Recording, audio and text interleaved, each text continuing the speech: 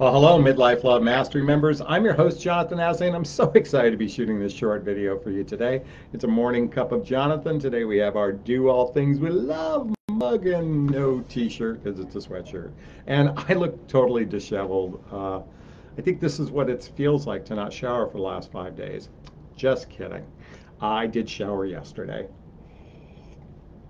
Anyway, our topic, dating advice I wished men knew. You know what's fascinating to me is I've come to recognize that both men and women have very poor, what I call relationship IQ. Relationship IQ. And what I mean to say is a relative sense of what it takes to actually create a healthy, happy relationship. And so, and it goes beyond, it goes beyond the early stages when people are in their 20s and 30s because it's mostly, the dating process is mostly about vetting for a spouse. In other words, are you going to get married, start a family, merge assets, build a life together? That's certainly what's on the forefront of most people's mind in their 20s and 30s. But as we get into midlife, it's a whole different ballgame because we come to the table with a lot of luggage. Sometimes we call it baggage, sometimes we call it issues. And because of this luggage, baggage issues, many men as well as women have very little sense of what a relationship looks like from a fundamental perspective. In other words, the fundamentals of, in fact, let's even take it a step further. What's the purpose of dating? Is the purpose of dating just to feel connection with another human being, or is the purpose for dating to choose a partner? And the dating advice I wished men had, I wished I could really empower men, is start approaching the process from a perspective of, are you looking at this person from the perspective of choosing a partner? And then ask yourself, what does a partner look like for you, and what does partnership look like for you? What does a partner look like for you, and what does partnership look like for you? And when I say the word look, I don't mean physical perspective. I'm talking about the fundamentals of how to build a relationship and make a relationship work. Now, most of you know I recommend a variety of books, one of which is called 8 Dates, which is a great book to explore what partnership looks like from a deeper level, because this is the 8 fundamental pieces of what it takes to create a successful relationship.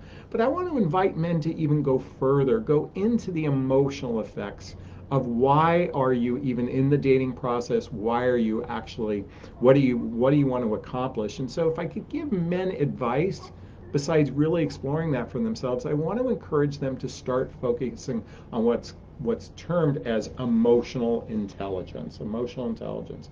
If you're not familiar with the book Emotional Intelligence, for yourself, I certainly wish both men and women would start working on their emotional IQ as well as developing some sort of relationship IQ. In other words, create some sort of intelligence by reading some fascinating books and watching some amazing videos to help one actually determine what they really want. Because if I could give men advice, dating isn't about just opening car doors and planning a date and paying for a date. Okay, I know a lot of people, that's the most important thing, and a lot of women have been encouraged that that's what men are supposed to do.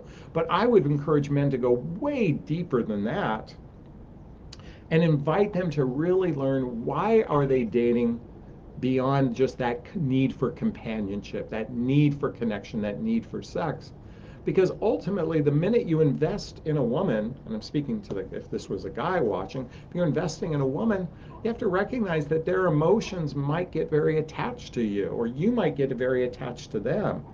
And if you're not genuinely in a place to be in a fully committed relationship, then you definitely want to be upfront about that. And the sad thing is, men, well, not sad thing, but men are rather upfront. And it's kind of fascinating because a lot of men will say, I'm not looking for a serious relationship. Well, then why not say what you're looking for? If you're looking for something casual with little emotional investment and just a connection of sex, the challenge is a lot of women are going to reject these men. So I want men to recognize, if I could say, you know, you're going to be rejected for saying one thing, but it's so much more beneficial if you start approaching the process with the intent of seeking something deeper, of seeking something more meaningful, of seeking something more lasting. Because quite frankly, if I could tell men this, when you invest in a really great woman and develop the roots for long-term relationship success, you're going to be happier in the long run. Men live longer when they're coupled with someone. And they live longer when they're coupled with someone when they actually make an investment in the relationship. So I'm just rambling here. I didn't really have any points to bring up. I'm just going off the cuff here. But if I could just start shaking men up and suggesting that approaching the process with a lot more forethought is kind to yourself. It's kind to the woman, but it's also going to be very kind to yourself. And that's what I'd like to encourage men to do. All right, ladies, I'd like to hear your thoughts on this. Please post a comment below if this resonates with you. If you have something to add or something to say, please tell me. As always, please tell your friends about Midlife Love Mastery. Send them to my website, jonathon@aslay.com. Have them click the group coaching button so they can join our fantastic group. And I'm going to sign off this video as I always do, giving you a big, gigantic Jonathan Bear hug if I have your consent. Oh, thank you so much. Wishing you a super duper wonderful, fantastic day. Bye bye now.